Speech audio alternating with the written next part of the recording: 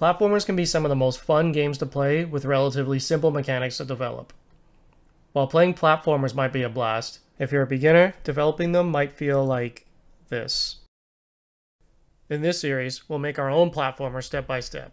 Keeping in mind this series is for beginners, I'll start very simple and I'll add some complexity as we go along. The assets I created for this video can be found in a link down below on my itch.io page.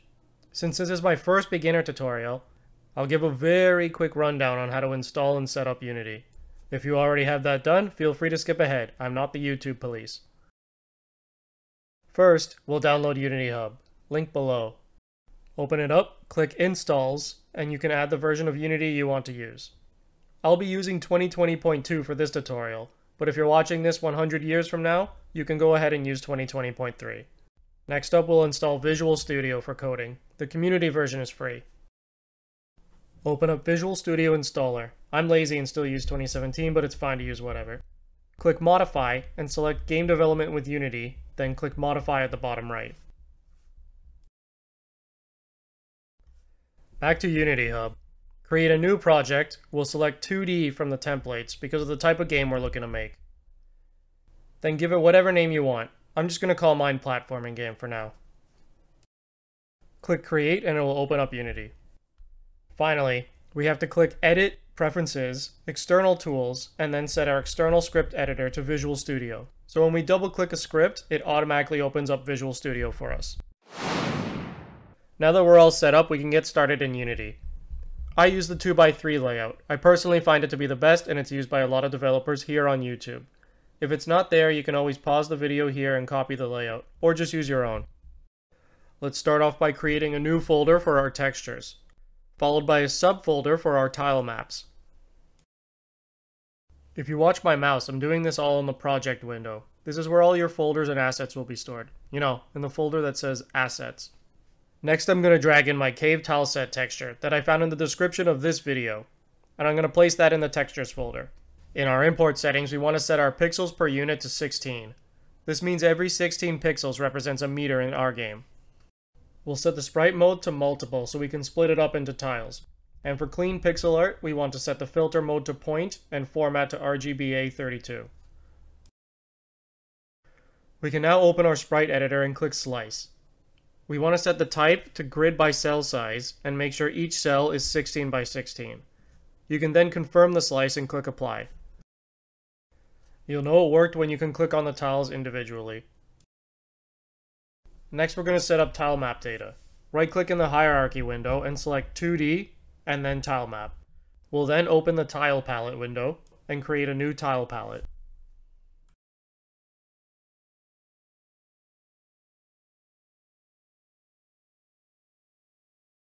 I'm just going to call my palette Cave and save it to the same folder as the texture. After that's complete, we want to drag in our texture to divide it into tiles. I'm going to save those tiles in a new folder because there'll be a ton of them. After you select the folder, it will divide up the individual tiles.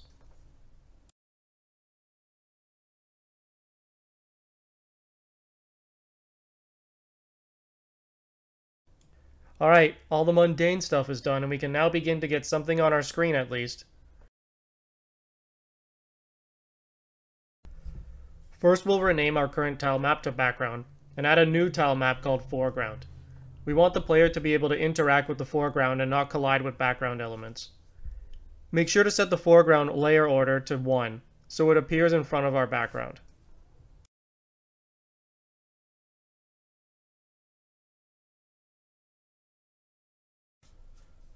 Open up our tile palette window and make sure you have background selected. We can then select an empty tile and paint our whole background with it.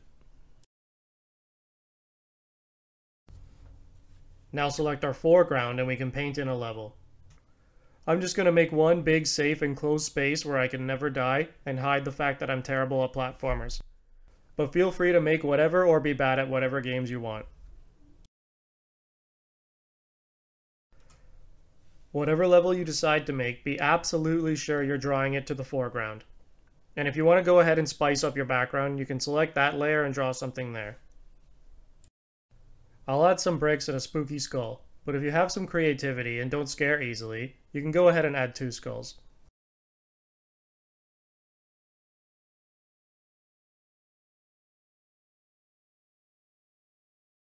When you're happy with your level, you can press play and see how it looks. I like to leave at least one empty tile at the bottom, just to center the character a bit. Speaking of the character, let's get them into the game. I'm going to give textures a subfolder called characters, and drag in a nice little texture I found also down in the description. I'm going to use the same import settings as we used for our cave texture. Again, the pixels per unit is 16. This character is just under 24 pixels tall, so knowing that 16 pixels equals 1 meter, it gives our world and character a nice sense of scale. The grid for this sprite is 24 by 32. The difference with this sheet is that we want the pivot to be at the character's feet, so set pivot to bottom.